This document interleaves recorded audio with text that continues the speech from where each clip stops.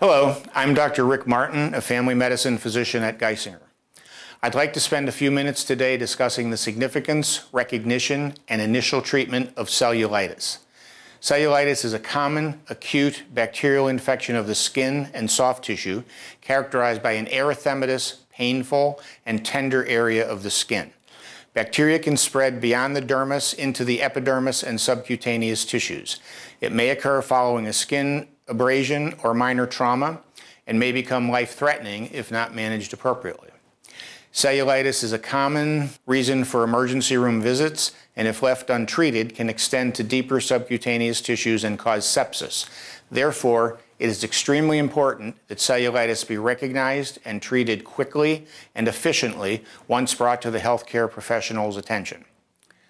Sepsis can occur at any age group, but can be particularly serious in the frail elderly.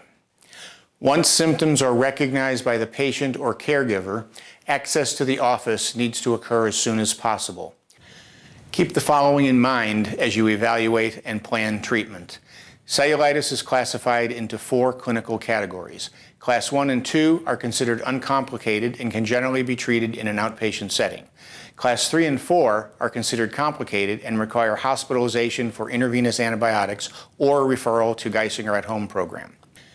Class 1 and 2 generally have no signs of systemic toxicity, have no uncontrolled comorbidities such as diabetes, and can usually be managed with oral antimicrobials. Sometimes they have mild systemic symptoms such as low-grade fever, nausea, and/or vomiting, or a comorbidity such as diabetes or peripheral vascular disease, which may delay the resolution of the infection. Class 1 patients generally require no labs unless there is purulent drainage or an exudate to be cultured. You may take a photograph using HICU, or at least a measurement of the area of the erythema is advised. They should not receive compression therapy. They should be given appropriate analgesia and appropriate treatment to control their comorbidities. Follow-up within 72 hours is advised, as well as education about worsening appearance of the erythema over the ensuing several days. Any drainage or exudate should be cultured, however, do not culture intact skin.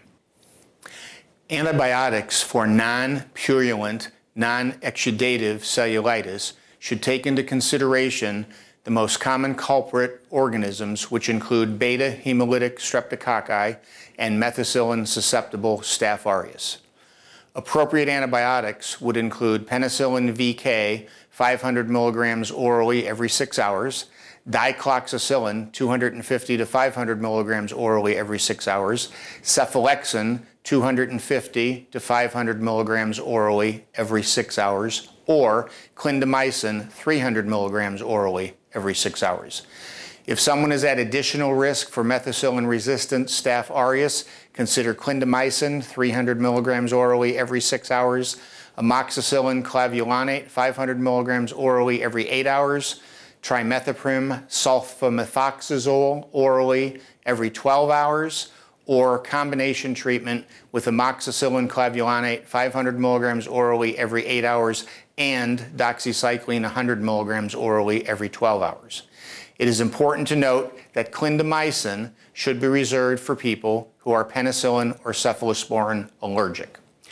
If oral antibiotics are contraindicated, then cefazolin 1 gram IV every 8 hours, nafcillin 2 grams every 4 hours, or clindamycin 600 to 900 milligrams every 8 hours intravenously could be administered.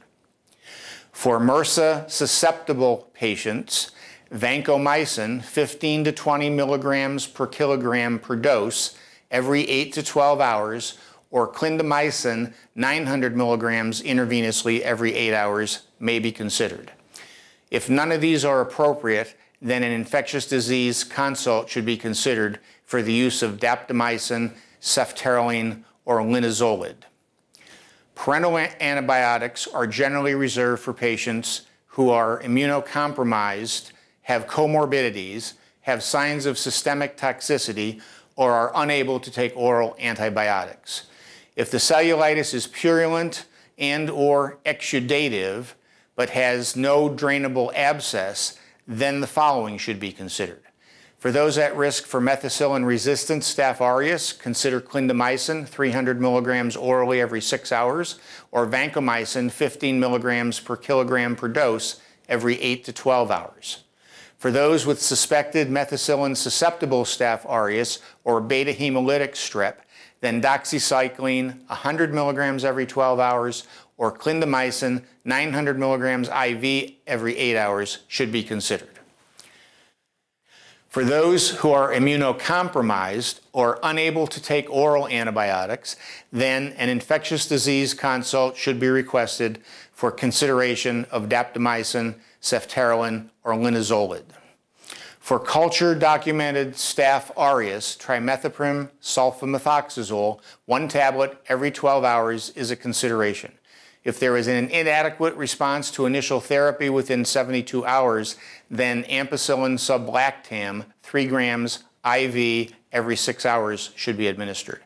If there is inadequate initial response and the patient has risk factors for Pseudomonas, then cefepime, 2 grams IV every 12 hours, piperacillin tazobactam, 3.375 grams IV every 8 hours, or meropenem, 1 gram IV every 8 hours should be administered.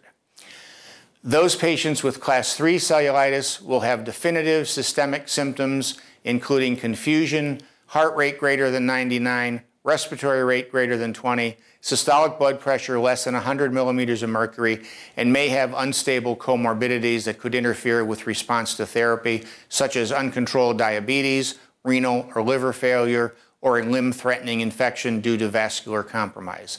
These people should be promptly hospitalized, an infectious disease consultation should be requested, and intravenous antibiotics administered per sepsis protocol. Patients with class 4 cellulitis have all of the above, however, with a systolic blood pressure of less than 90 millimeters of mercury and other features of severe sepsis and life-threatening infections such as threatened limb loss or necrotizing fasciitis. An important aspect of treatment is to educate the patient about expectations over the first several days of treatment. The erythema will almost always become worse in the first few days. However, in the absence of worsening fever or other systemic symptoms, initial treatment should be maintained and visits to the emergency room should be avoided. Follow-up should occur in 2 to 3 days for those with class 1 or 2 and 7 days or later for those with class 3 cellulitis. Depending on clinical presentation, frailty, complexity, and/or comorbidities, a case management referral may be appropriate as well. Telephonic follow-up is always a good option for status checks and reinforcement of the clinical plan. If cellulitis recurs following an appropriate course of treatment, then an infectious disease consultation may be necessary. In patients who are immunocompromised or have poor circulation, duration of antibiotics may be as long as 14 days. Blood cultures are generally not recommended and are rarely helpful. Erythema of the skin can be caused by other conditions such as vasculitis, deep vein thrombosis, contact dermatitis, lymphedema, venous stasis dermatitis, or others, and should always be kept in mind when confronted by a patient with redness of the skin, particularly those who do not respond to an antimicrobial therapy. We owe it to our patients to keep them healthier and manage their cellulitis more effectively. Thank you for listening. Hopefully this was helpful.